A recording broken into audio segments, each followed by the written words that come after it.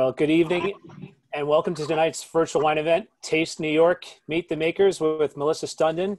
My name is Sam Filler and I'm the Executive Director of the New York Wine and Grape Foundation.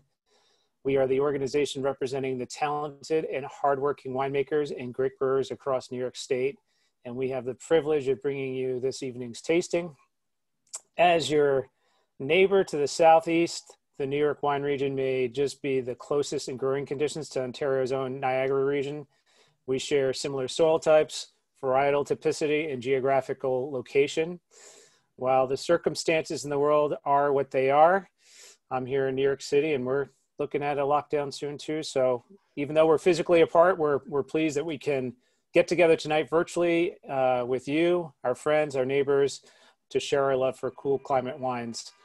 We truly hope that you enjoy the 6 different wines selected for you from 2 of New York's major growing regions. From the Finger Lakes to Long Island, you'll be delighted as you experience the differences and similarities between them and hear the stories directly from the minds behind the wines that have recently made their way north as part of online exclusives and vintages at the LCBO. And now for a bit of housekeeping. We'd love to hear from you. You're invited to submit your questions via the Q&A feature at the bottom of your screen at any time. Using this feature ensures that Melissa and our panel of winemakers can see the question. We also encourage you to start a discussion with other participants, and you can do this by using the chat feature and selecting all attendees. Talk about what you taste, share your notes with the other New York wine enthusiasts, and give us your feedback on the wines. To familiarize yourself with tonight's wines, we've prepared a tasting mat, text sheets, and a map of our regions. If you've not had a chance to review those yet, we encourage you to click on the link we've just provided in the chat to be taken to those resources. One last note, after tonight's event, we will provide you with a recording to listen at your leisure or share with friends. We also provide you with information on how you can get more New York wines should you find a favorite or 2 tonight. And with that, I'd like to welcome our host, Melissa Stunden. Melissa was part of the Canadian Association of Professional Sommeliers, CAP's first graduating class in 2016, where she achieved her sommelier certificate with academic honors. Following her certification, she worked as an assistant sommelier to Jennifer Huther, who's also an MS, at Maple Leaf Sports and Entertainment, where she achieved the prestigious award of Top 30 Under 30. After 6 incredible years with the team at Maple Leaf Sports, Melissa decided to pursue a career in wine sales. And in 2017, Melissa started her own beverage alcohol consulting company after winning the contract to manage the market development of the New Zealand wine category all across Canada. Melissa works very closely with the trade, media, liquor boards, and educational bodies to host a series of different events over the course of the year to help support all things New Zealand wine, and now New York wines as well. So we're pleased to have her with us today. And with that, we'll turn it over to Melissa. Thank you so much, Sam. Welcome, everyone. I'm so happy to be here tonight. What a great way to start off the holiday season. I wore my holiday shirt for you all and put up my Christmas tree. Like I said, I'm so happy to be here. I wish we could be tasting wines together. Unfortunately, with the COVID situation, hey, we're embracing the new normal, or like I like to say, the next best thing, tasting wine from our homes. For those of you who I haven't met, I grew up in the Niagara wine region, neighbors to the New York State wine region.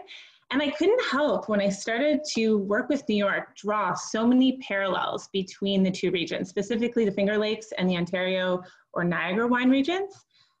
Whether that was the similarities between the viticulture practices or the cool climate viticulture practices, the varietal selection, the soils, or just the industry as a whole. And I think that's really going to come through as we taste the wines and we meet the winemakers from this area.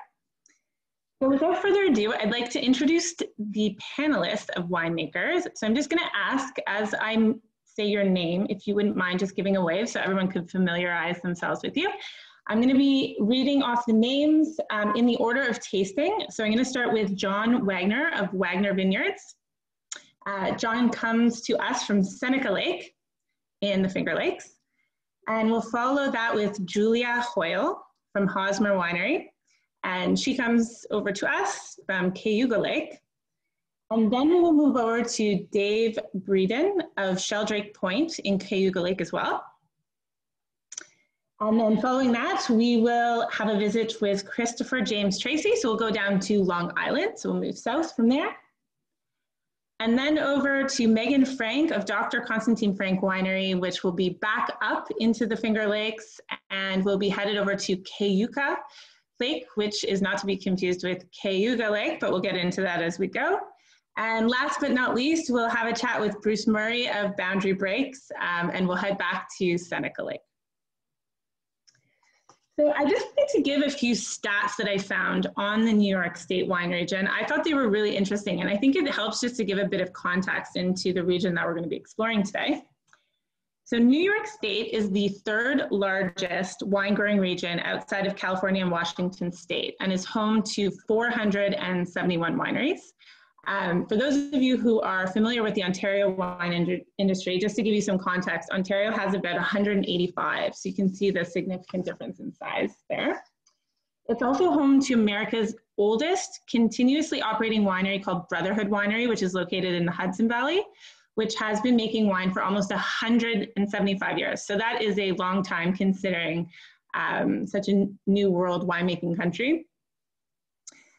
The region itself is comprised of 11 AVAs. So those of you who are not familiar with AVA, that refers to American Viticulture Area. So the areas in which the wineries are located, two of which we'll be speaking about this evening. So we'll be talking a lot about the Finger Lakes, and we'll also be visiting Channing Daughters on Long Island. There's approximately 35,000 acres planted to vine. And just again, to give you a comparison to the Ontario wine industry, we have about 17,000 acres planted to vine. So almost double to Ontario. And then just a really interesting stat, I thought, the industry's overall economic impact is approximately $6.65 billion. And that is the direct impact generated by the wine and grape industries of New York. So not a small contribution to the bottom line. So if we can move to the next slide, we're gonna show the maps here. I just had a few reminders before we get started in terms of the tasting component. I know everyone's excited to get going, but just a few things to notice. So for those of you who have one glass, no problem to taste throughout the whole series with the one glass. We'll be tasting lighter to fuller bodied, so you don't have to worry about changing glasses if you only have the one. The wines are listed in order on the capsules from 1 through 6, and we'll be tasting in that order. And the tasting map that was provided in your kits, we'll be tasting starting on the left-hand side with the Wagner Vineyards Dry Riesling, and we'll be moving clockwise over to Boundary Breaks. We also encourage you to start tasting the wines as we start speaking with the winemakers, because we do only have an hour and we have 6 amazing panelists and 6 different wines to try. So please start tasting as we go along. And we encourage you to ask questions. So as Sam mentioned, please, in the chat, please start asking questions, as well as the Q&A. That will direct us, the Q&A will direct us to answer those questions, and the chats will be amongst yourselves. So without further ado, let's get started. We will begin with Wagner Vineyards and John. So John, you have a long history in the area. Your family have been growing grapes in the Finger Lakes for over 5 generations, specifically in Seneca Lake. It is my understanding that when the region was formed, the glaciers actually receded and pulled with it the soil, creating these craters or breaks in the landscape, which is actually what identifies the Finger Lakes that we see today. Would you mind taking us through the map quickly that you've provided, which I think is super interesting, to go through sort of the major lakes we're going to be talking about today, specifically Seneca Lake, and then touching a little bit about your winery, Wagner Vineyards. Absolutely. So this is playing off the map that you showed in the AVA slide. This is a slide that was taken April 1st in 2015 from space that shows the Finger Lakes at a very cold time during the winter. And you can see actually the 11 Finger Lakes that are frozen over. So they're shown in white where they have ice on them, except for the full extent of Seneca Lake is open water, and the majority of Cayuga Lake is open water. And this effect, these deep glacial created lakes, the fact that they contain so much water and they are so deep, like Seneca Lake hasn't frozen over since 1912. If you take all the volume of the entire 11 Finger Lakes, half of that volume is Seneca Lake. So that open water does a lot for us throughout the year. Probably its main benefit is wintertime temperature moderation. So our winery is located right here where this W is on the east side of Seneca Lake. And we get a prevailing northwest wind coming across this deepest part of the lake here. It's 640 feet deep at its deepest point, which is coincidentally right in front of the farm. And that moderates the temperature along the east side of Seneca Lake. And the other Finger Lakes to get similar effects. You can get it on the smaller Finger Lakes up until the point when they do get ice cover. If you do get ice cover on the lake, you lose that effect where the open water can give up its heat. So we have a long history, as you spoke of, Melissa, here on the east side of Seneca Lake. My family has grown grapes here for 5 generations. That part of it goes way back. My father was Bill Wagner, and he was a lifelong grape grower for one of the large wineries in the area, the Taylor Wine Company. And he had delivered grapes to them, grown grapes for many decades, and really seen that massive winery, large scale production, and really thought of it, you were either a grape grower or you were a commercial winery, but there was no mixing really of the two. And he and my mother took a trip to Europe in '72 with some other grape growers from the Finger Lakes. And it was really the first time that he saw winemaking on a small scale. He saw small vineyards producing wine in their barn behind their house, in their garage. And it really hatched the idea to him that he could do it when he got back here. So kind of unbeknownst to the rest of the family, he began to plan our winery when he returned in '72. And he was if you knew my dad, Bill Wagner, he was definitely a big project guy. He was always looking for the next challenge. And he had this thing planned in his mind. And in 1976, New York State passed the Farm Winery Act, which allowed growers the ability to go into the wine business. They kind of lowered the bar financially for what the license cost.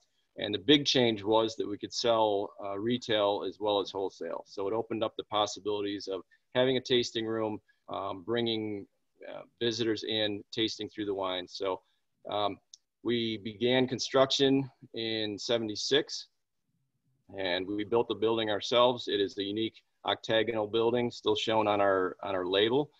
And we opened in June of '79. And in the early days, we were producing wines from the grapes that we had planted in the ground for the Taylor Wine Company. So those were mostly French-American hybrids. But in '78, my dad realized the potential for European varieties and vinifera grapes, and he planted Riesling. Riesling was the first vinifera that we planted. We still farm that same vineyard. It's 42 years old now. And soon to follow was Chardonnay, Gewürztraminer, and then the Pinot Noir and the Bordeaux Reds in the early '80s. So in the first 15 years or so of the winery, we had those vinifera varieties planted in roughly equal proportions. And we really saw how Riesling could shine through. It was really producing excellent wines in every vintage, whether it be dry and hot, like it was this year, or whether we had a cool, wet season. Whereas some of the Bordeaux Reds that required a lot more growing degree days, we really had to work in some of those more challenging years. So 25 years ago, we really decided to expand our Riesling plantings. We have steadily grown our acreage. We are 100% estate bottled. So we have 225 acres of grapes, all here on the east side of Seneca Lake. and a little over a quarter of that, 62 acres, is devoted to Riesling. So we have Riesling that's, as I spoke of, that old, our original heritage block is 42 years old. We have blocks that are younger, 6 years old. That was our youngest block. We have multiple blocks, 750 feet above sea level. We have our Kaywood East blocks as high as 1,000 feet above sea level. So we got a lot of different Riesling plantings, a lot of different age vines, and we're fortunate to have a pretty advantageous site here on the east side of Seneca Lake. We have Honeoye silt loam soil, very well drained, deep soils. We have that effect of Seneca Lake that moderates our ultimate winter low temperature. It also, during harvest season, we get, as soon as the sun goes down below the horizon, cools the temperature off. And that's really key on Riesling as well, because it preserves the acidity. And, you know, it's one of the reasons that we can shine in producing Riesling, and you don't see a lot of Riesling coming out of California, because they lose that acidity pretty quickly with the heat that they have at night. So as we have really expanded this Riesling acreage and got a lot more vineyards and clones to work with, it's really showed in our Riesling program. Like I said, the first 15 years we had the winery, all of our Riesling came off of one block. So very similar taste profiles between our dry and our semi-dry and our Riesling Select. But as we've expanded those acreages, we've really been able to really distinguish between all those wines. So tonight we're gonna be tasting our 17 dry. 17, pretty unique growing season. They all seem to be challenging. I'm waiting for the easy one. 2020 was not bad. We had, other than the global pandemic, we had a lot of growing degree days. We had a lot of heat, dry, pretty leisurely harvest. 17, we had a wet year. So quite a bit of rain throughout the growing season. Most vineyards were carrying average to a slightly above average crop size. And about August, we really started to get a little nervous that were we going to be able to get this crop right?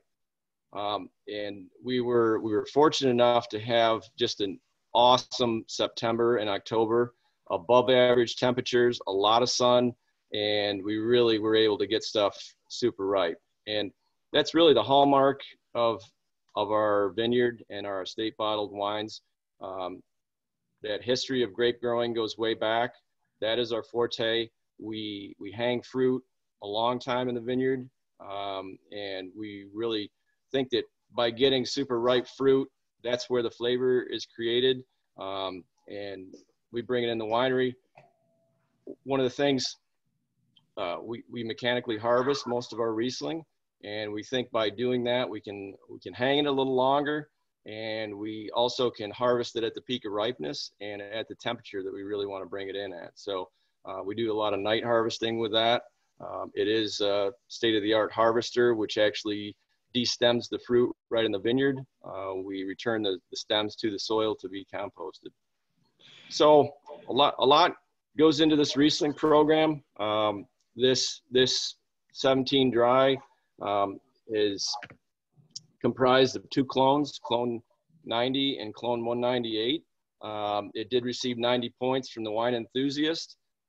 It was entered into the 2019 Wine Classic in New York State and was judged best Riesling, best dry Riesling, and best white wine in the state for that competition. So that was one of the wines that garnered us the Winery of the Year for 2019. So we're extremely proud of this Riesling. It is dry. It has the IRF scale on the back label. So if you guys can turn your bottle around to see that IRF scale, you'll see the pointer down there at dry. This is one of the things we've done for probably 6 or 8 years now. So any bottle of Riesling that we produce, you're able to reference that IRF scale and really get an idea of what you're buying. That's one of the things that we fight with Riesling. A lot of the time people say all Rieslings are sweet, and they absolutely are not all sweet. And we make several, our Kaywood East single vineyard is a bone dry Riesling. This dry is extremely dry as well. Thank you, John. I think we might have to keep moving on to the tasting, but I had one last question for you. Now great. you have a cafe on site named after your sister, I believe. It's named after my niece, actually, my sister's daughter. Your sister's daughter. Yep. And I'm assuming they serve this Riesling there. What would you suggest as a food pairing to go with this Riesling? So I drink a lot of dry Riesling with fish. My wife and I eat a lot of salmon, any kind of seafood, light salads. The acidity in here pairs very well and cuts through some of those flavors. It's my go-to food wine for any seafood or fish. That's amazing. Thank you so much for sharing that.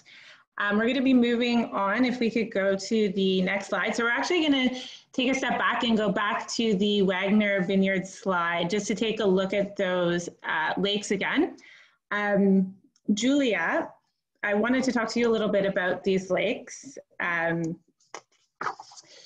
The Hosmer family were also pioneers in the industry and starting the winery over 40 years ago. So I'm sure they have quite a bit of involvement in the evolution of the industry around this lake.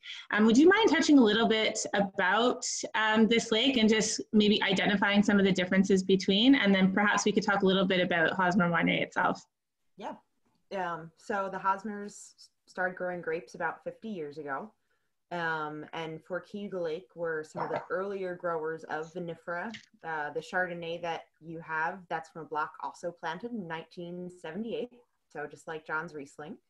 And I think Cayuga Lake, especially the side that both Hosmer and Sheldrake Point are on, we always joke that our fruit comes in pretty late.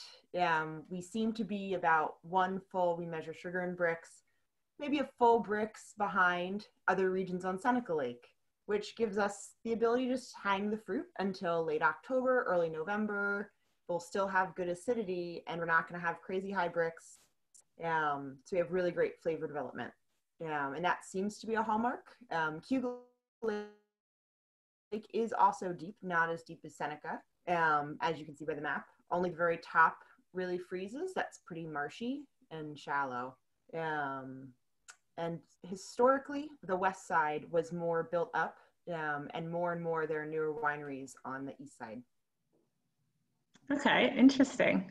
So then let's dive in a little bit about varieties, because obviously Riesling, which we just spoke to John about, being one of the larger plantings in the Finger Lakes specifically, we're tasting a Chardonnay. Yep. Now, Chardonnay is one of those varietals like Riesling. I think people sometimes are a little bit hesitant because they don't necessarily know the style that they're going to be getting unless they know the winery and then they know the area.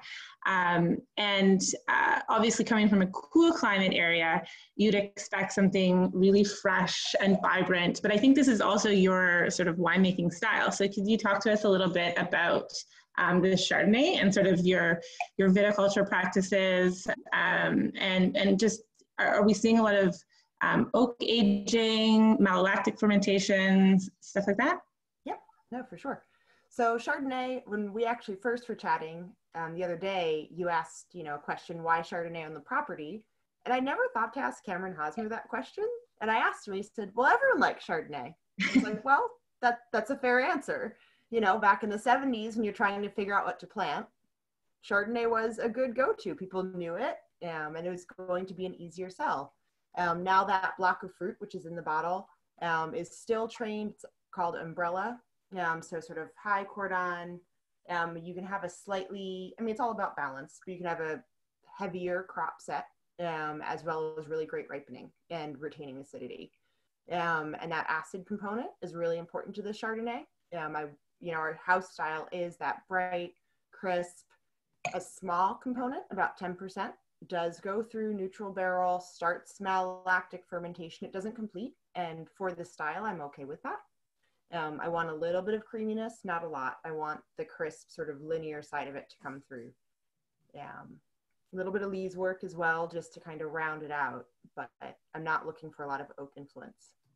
Are we seeing a lot of Chardonnay being produced in the Finger Lakes? Are we seeing more and more? Is this a great variety that people are gravitating to in terms of winemaking styles, or could you maybe add some information to that? For sure. Yeah, so Chardonnay, I think a lot of people have been growing for a while in the Finger Lakes, and stylistically, a lot of it was more like a stainless steel, less oak, and there's that peak where everyone wanted really oak Chardonnay, and followed a trend.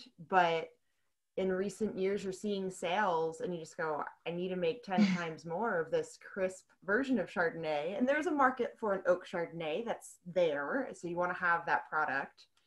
I think for a long time, 30, 40 years, people have been growing Chardonnay and experimenting with it, and it's a growing category.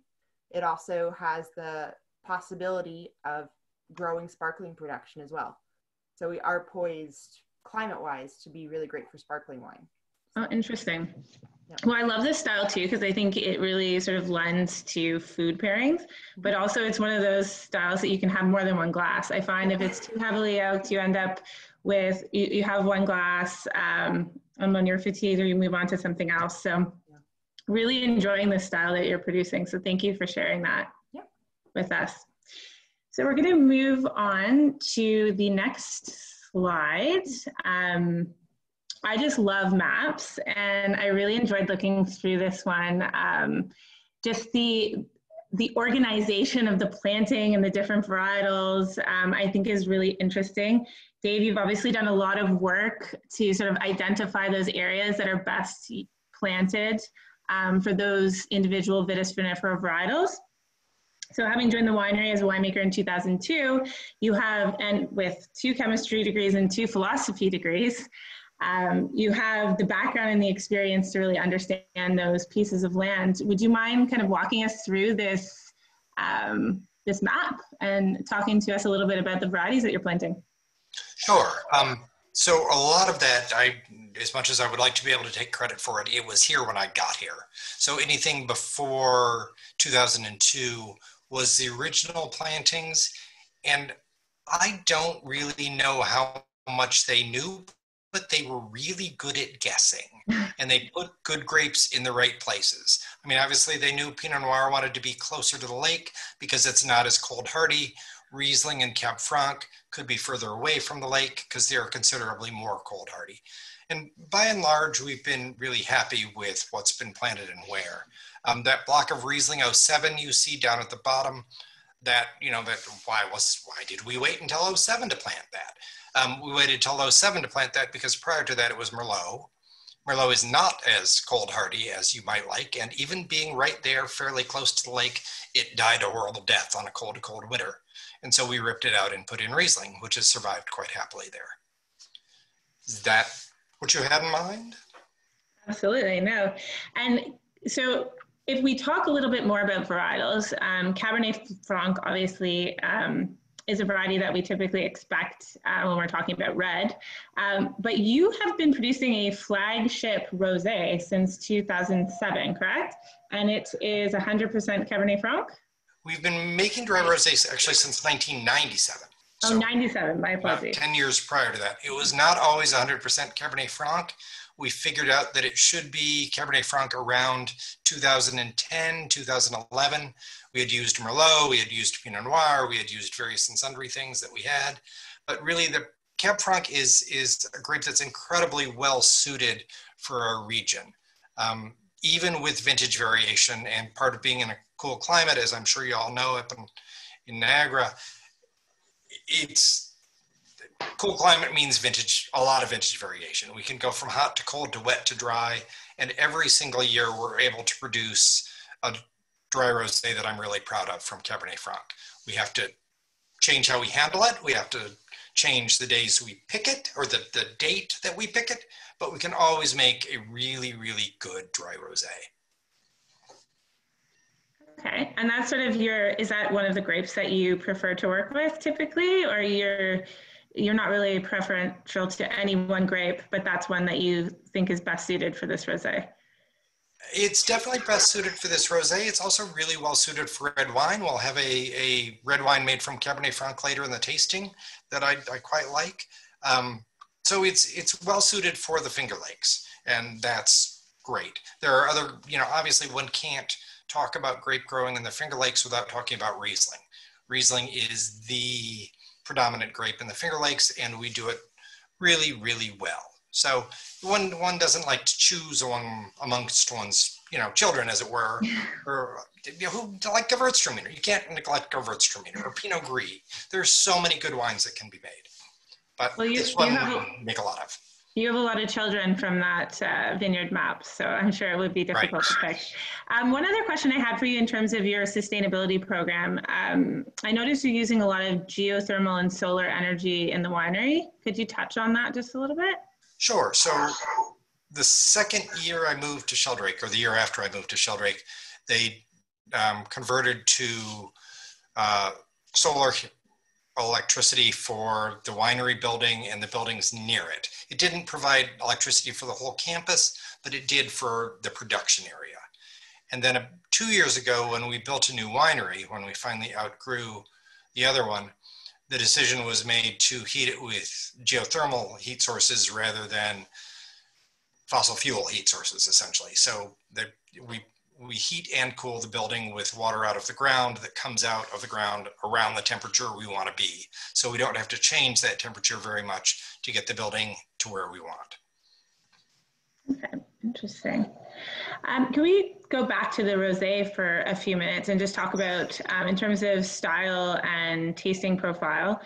So being 100% Cabernet Franc, it's fairly light in color. Like, would you compare this to another style of rosé, or is this sort of the classic?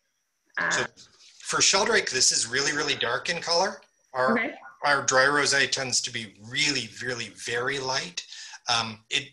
The way we make our dry rosé is to crush and destem the grapes, which have to be cold when we bring them in.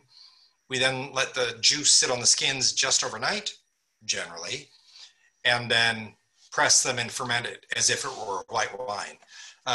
2019 was a challenging growing year. That's the year of this wine. Bud break, which determines sort of the start of the ripening season, was delayed by 2 weeks. And if you delay the start of the ripening season by 2 weeks in a cool climate, you lose 2 weeks of ripening. You don't get those back later. So the grapes came in fully ripe with really good flavors that I'm hoping you're tasting, but with indescribably high acid that would just sear your mouth. And we're committed to not adding acid, not taking out acid, not adding sugar, not making chemical modifications to the wine, if at all possible. And so rather than cold soaking just overnight, the grapes for this wine was cold soaked for 4 or 5 days, because that causes the acid to naturally lower. So that's why it's as dark as it was. And I'm sure that's the question you meant to ask, is why is this rosé so very, very dark? Well, it's good to know. I mean, there's such a variation between rosés in terms of color, but okay, good to know that this one is very dark. Now, we do have a question from the audience. What is your aspect/slope variation in height in relation to the lake for Sheldrake, for Dave? That's a really good question, and I was sort of vaguely hoping it was on that map. I believe that the bottom of the vineyards are relatively close to sea level, and that the top of the vineyards, the number that sticks in my head, are 453 feet. Is it on that map? Can you pull that back up? Can we go back to the other map? Yeah. 578 feet. See, this is why they don't let me talk to people. One could do the math. It's about 3/4 of a mile, and the elevation in that 3/4 of a mile is 578 feet. So. Thank you. Sure. All right. So we're going to take, if we can move just forward 2 slides, we're going to move over and we're going to change pace slightly, and we're going to go south down to Long Island, and we're going to speak with Christopher Tracy. Hi, Christopher. How are you? I'm well, Melissa. How are you? Good. So, Christopher, there's lots to talk about here. I mean, you have a whole separate region than the Finger Lakes. If you could touch a little bit about that to start. Specifically, if we can move to the next slide, we'll take a look at the two forks. And you're on the South Fork. That's where your winery is located. We see a lot of the other wineries are located on the North Fork. And I believe you're sourcing fruit from both. So how would you say they differ, first of all, and then we'll talk a little bit about varieties too, because I know you're making quite a few different varieties. Sure. All right. Well, that's a lot to unpack, but question. let me start. All right. So Long Island, we, like the Finger Lakes, are a region defined by water, as you can see, in a very different way than the Finger Lakes, but there is water everywhere around us. We're on the South Fork, and so just a couple miles from the winery is the Atlantic Ocean. And then we have the Great Peconic Bays in between the two forks and the Long Island Sound, and that moderates our climate. So it makes our winters more mild and our summers a little bit cooler. We're a moderate wine growing region that practices cool climate viticulture, namely our grapes ripen really in the fall, but we have more heat than you think, which is also why red varieties and so many different varieties do so well here. South Fork versus North Fork. There's more similarities than there are differences. The South Fork has, as you can see, more actually plantable land than the North Fork, but much of it was bought up, especially by the time the modern commercial industry started in the mid-70s with the Hargraves and the Mudds in 74 and 75, planting, new commercial vineyards, the first ones on Long Island with the industry that we're talking about today. By that point, even the South Fork was starting to be more developed, and it's taken until just recently for that to happen on the North Fork. So more agricultural land and more wineries were preserved and started on the North Fork as opposed to the South Fork. So it's really just 3 commercial wineries on the South Fork: Wolfer Estate, us, and Duck Walk, which is part of Pindar on the North Fork too.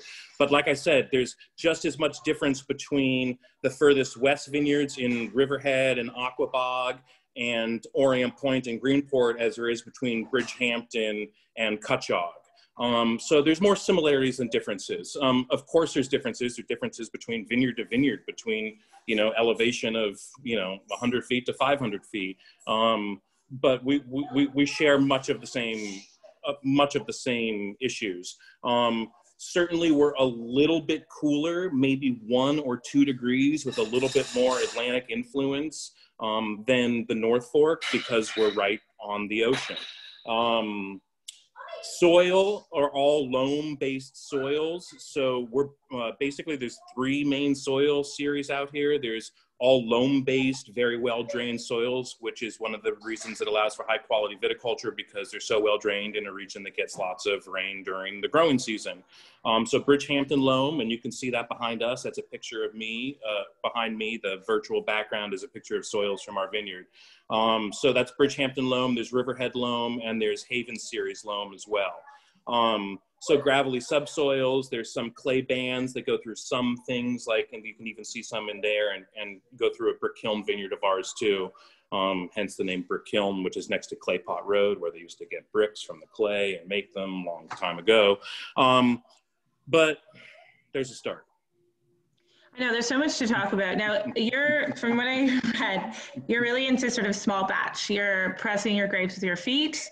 You're blending, you're using multiple varietals. We also recommended in terms of, actually, let's go back to the wine itself for a moment. So this particular wine, you've used 4 different grape varieties. Yes, Merlot, Cab Franc, Blaufränkisch, and Dornfelder in the 2018 Rosso Fresco, which is a fun, fresh, easy, delicious, super versatile blend you can pair with tons and tons of different food, which we can talk about.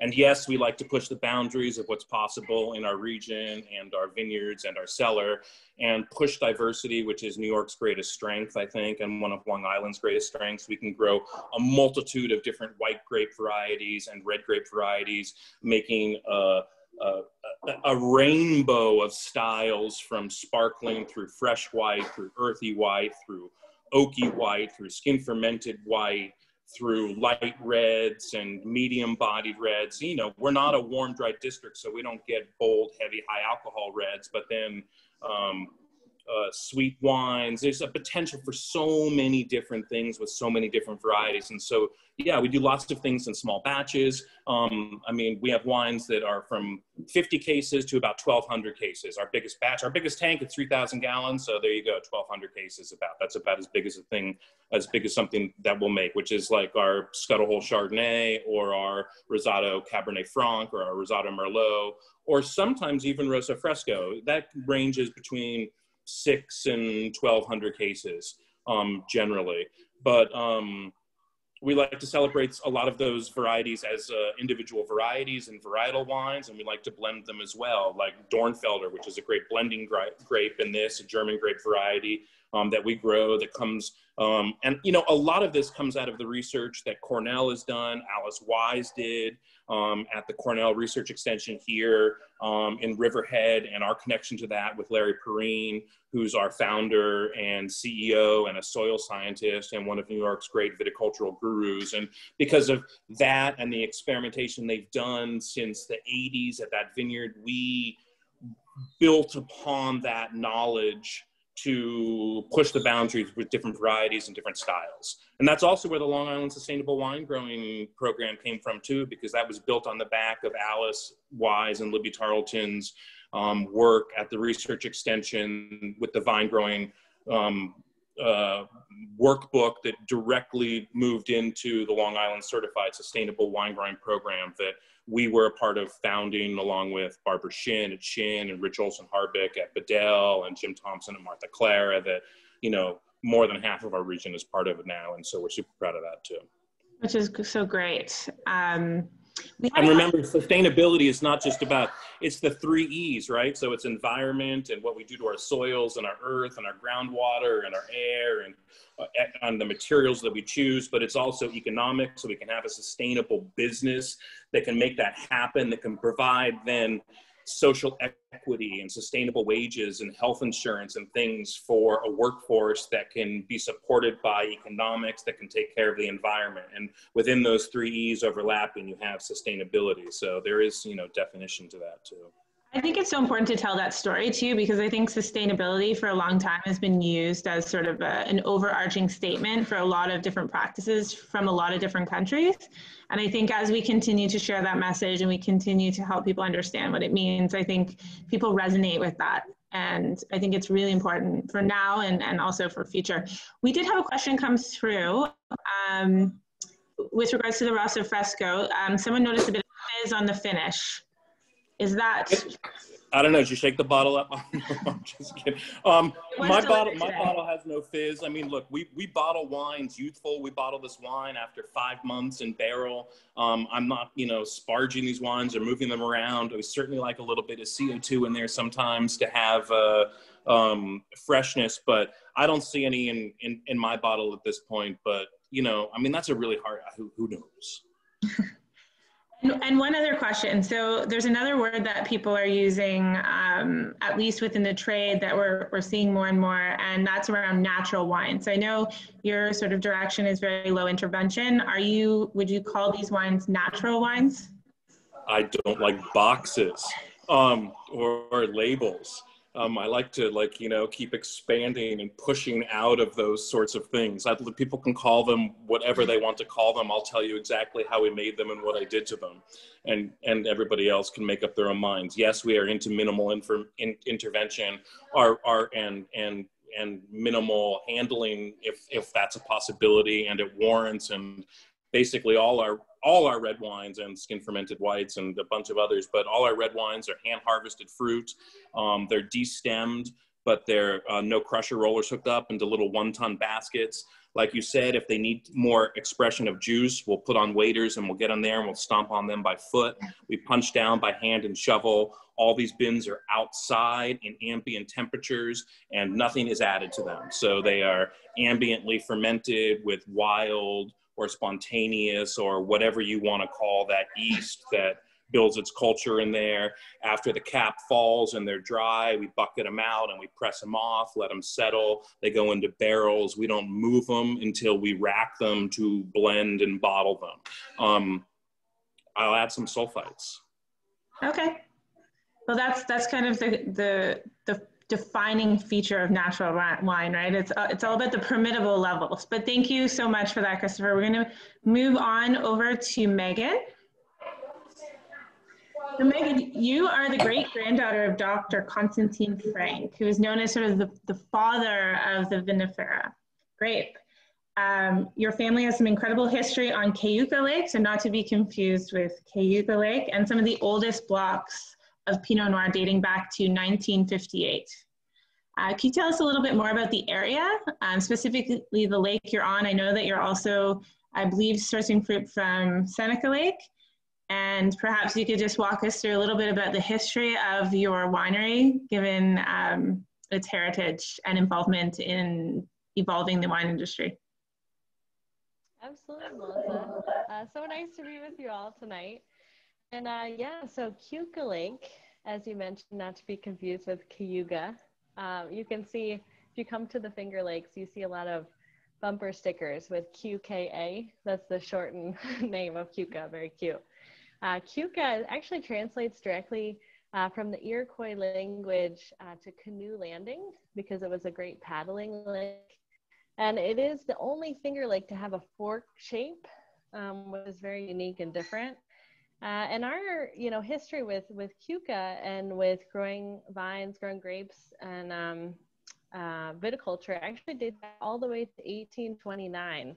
Not with my family, but that's where the first plantings were on Cayuga Lake. And it was a booming, lake for viticulture, for winemaking. And basically, our story starts with, as you mentioned, Melissa, my great-grandfather. And if everyone has the bottle in front of them, they'll notice he has a doctor prefacing his name. So he wasn't a medical doctor, but actually earned a PhD in viticulture from the Polytechnic University of Odessa in Ukraine. So that's where he spent the first 52 years of his life as a researcher and experimenter, managed a large research station there, and had many different grape varieties planted, throughout, his station there, over 2,000 acres. So really devoted his life to research, and sort of everything came crashing down in World War II. The family was lucky enough to flee out of Odessa, out of Ukraine, to America. And they came through New York City, and then eventually to the Finger Lakes. And Constantine, didn't speak a word of English. He spoke 9 languages, and at the age of 52 had to basically start completely over with his 3 children and his wife. And basically he was really intrigued with the Finger Lakes. He was excited about the Chardonnay, the Riesling, and the Pinot Noir, particularly planting those varieties there. And researchers in the region told him it was too cold, that vinifera would not survive. And he thought, absolutely not. In Ukraine, it would get so much colder than it does in the Finger Lakes. And so he knew it had to be something else. And he narrowed it down to a theory that it was due to phylloxera. And that was the reason why vinifera was not successfully being grown. So what he set out to do was plant on American rootstock, which is naturally phylloxera resistant. And this was a widely, practiced technique in Europe, where he was also in Eastern Europe. And so he brought that to the region, to the Eastern United States, and started with Pinot Noir, with Chardonnay, with Riesling, and expanded to 66 different grape varieties, all vinifera. So we have a few of those on the property, but we've streamlined somewhat. But that's basically our story. We have plantings on Cayuga Lake, but also additional acreage on Seneca Lake, not too far from John and Bruce over on the east side of Seneca. And we love the 2 different sites, the west side of Cayuga, little higher elevation, steeper slopes, shale-based soils, whereas Seneca, east side of Seneca, much warmer, loamy, well-draining soils. It's nice to have both. And we talk a little bit about the Pinot that we have that we're tasting. So historically, you're producing very classic classic style Pinot. This seems to have a bit of your modern fingerprint on it. Megan, can you tell us a little bit more about what you're doing sort of in the winery and perhaps how much barrel age this is seeing and sort of what your direction is stylistically? Sure. Yeah, so I think the fun thing about this Pinot is, you know, it's coming from our 2 different sites, and we have a really interesting diversity of clones here. So we have 8 different clones on the property. The majority being 7 and 13, which are pretty common in the Finger Lakes. But we also have fun ones like the Maria Feld clone, which is a Swiss clone, which has a looser bunch. So we have, you know, a really interesting diversity there. And then in terms of the winemaking style, you know, you can tell it has a really nice bright, you know, medium hue. Oftentimes when we hear, you know, consumers complain, oh, you know, your Pinot is so light. They're like, well, it, you know, has very thin skins. So it's not, you know, totally natural usually when you have a very dark colored Pinot. Unfortunately, we still live examples being produced in America. But yeah, so basically a really nice light hue. The magic with the oak is going to be very light touch. So we're looking at no new oak, all 2 to 4 year old oak barrels, all French oak. So we do fermentation. We do usually a few hours of cold soak, between 6 to 12 hours of a cold soak before going into red fermenter, where the wines are fermented 10 times a day by hand. And then pressed off, and they go straight into our oak barrels for 18 months. So I mentioned a light touch of oak. So we think of oak like garlic. You know, we like a touch of it just to bring out all of the flavors, but not too much to overwhelm or overpower, especially with such a delicate expression of Pinot Noir. I think it's really important to not overpower the fruit and the elegance and the delicate aromatics there. I think we're seeing a bit of a theme too in terms of this sort of cooler climate region and using less and less oak as styles evolve, etc. So it's nice to see. So thank you for sharing that. It's delicious. Thank you. And we'll move last but not least over to Bruce Murray, who's going to walk us through boundary breaks. So you identify actually on your website as Riesling being your first love. However, we are going to be tasting Cabernet Franc today. So I just wanted to maybe touch a little bit on Riesling with you, Bruce, just given the fact that it's so widely planted in the area. And then perhaps we can talk a little bit about where you're located, as well as maybe bring Dave back in to talk a little bit about the Cabernet Franc. Sure. Thanks, Melissa, and thanks, folks, for hanging in this long.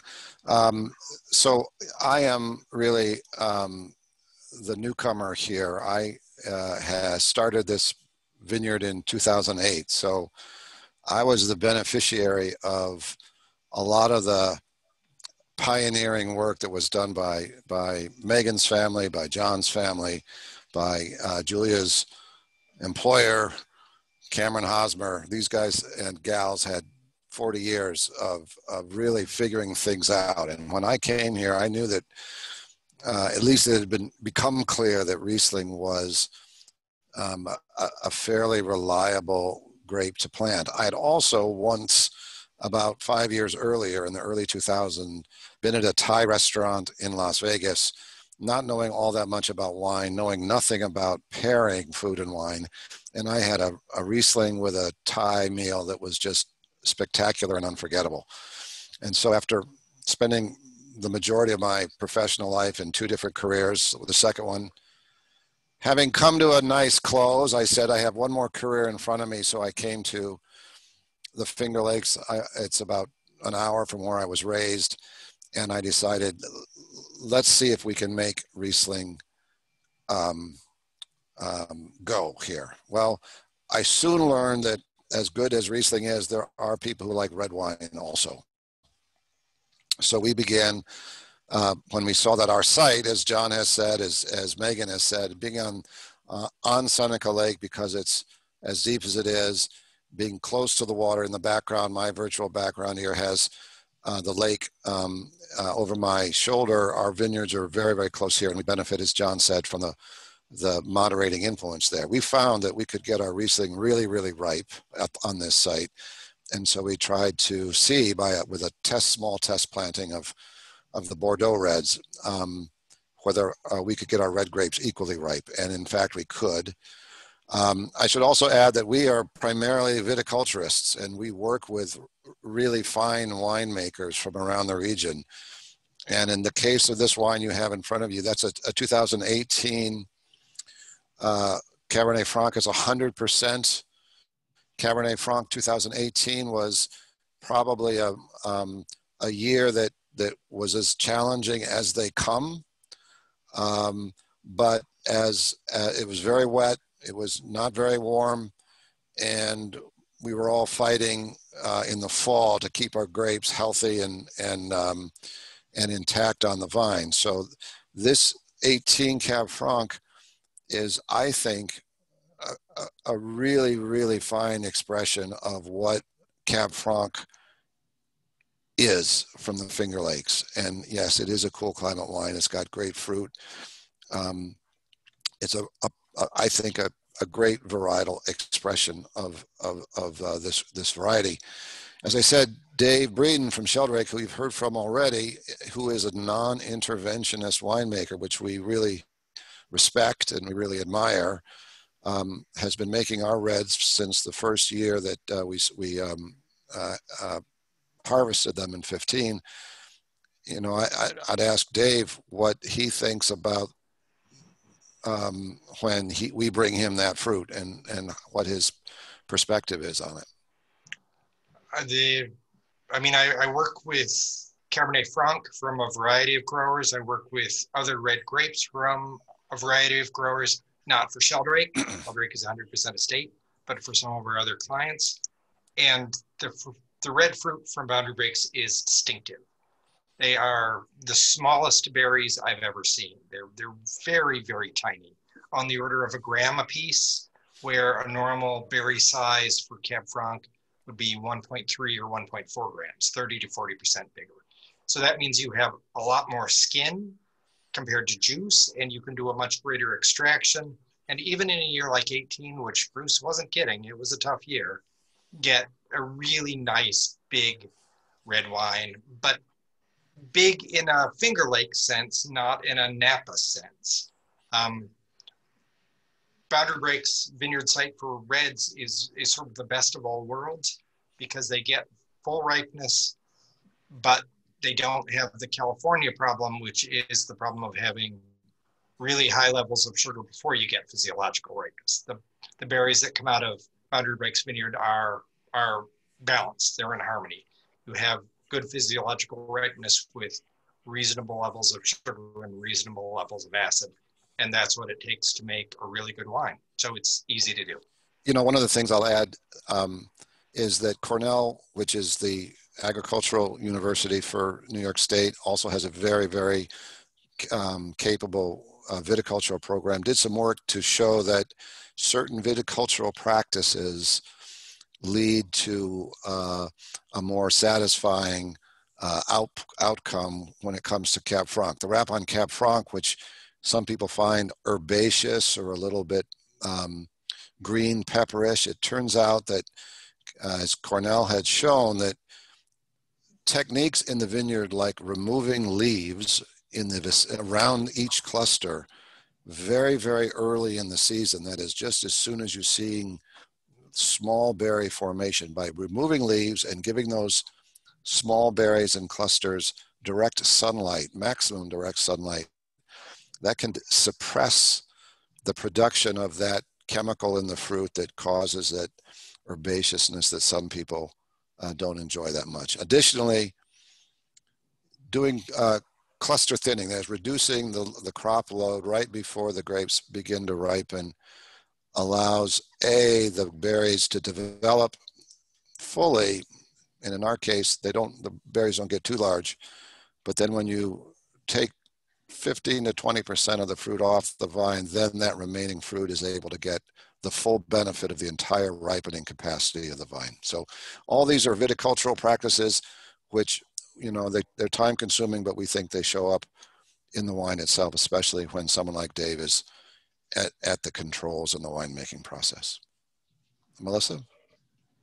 That's great. Well, I think, I mean, it's tough within an hour to really dive deep into everything that everyone is doing. I think we're so lucky to have a panel of winemakers and winery owners who are really at the top of their game. And I think we just really scratched the surface, and I'm sure we'll have people looking to do more of these. So just wanted to first and foremost say thank you to you all for joining us tonight and for taking the time out of your schedules to share your stories and taste through the wines. We've been answering the questions as we go. As I sort of wrap up in closing and just say a few words, thank yous. If there's any other questions, please include them in the Q&A. Otherwise, we can definitely forward them directly to the winery so they can answer them for you. So again, thank you so much to the winemakers for taking the time. We'd love to also thank the New York Wine and Grape Foundation for coordinating the event on behalf of the wineries and ourselves. We'd like to thank Taste of New York for sponsoring the event and making it possible. We'd also like to thank Heather and Sips Toronto for her execution, getting everyone their wine packs and their sample bottles. And we'd love to also thank the LCBO for partnering with us on this and partnering with us in the future to really share the story of the New York State wine region and everything that's happening there. I think, like I said, we're only scratching the surface, and I think there's so much more to come. The LCBO website where you can purchase these wines online has been included in the chat, as well as the Sips Toronto website if you're interested in coordinating your own virtual tasting similar to this. And last but not least, I would like to thank you all who joined us online tonight. I know that with COVID, there's not necessarily a lot of events that you're leaving your house for, but I think your time is very limited on what you want to spend it online. And we really thank you for joining us tonight and discovering New York State wines. And we look forward to seeing you at another one of these events again. So thank you very much. And we hope to see you all soon. Cheers and happy holidays. Thank you, Melissa. Thank you.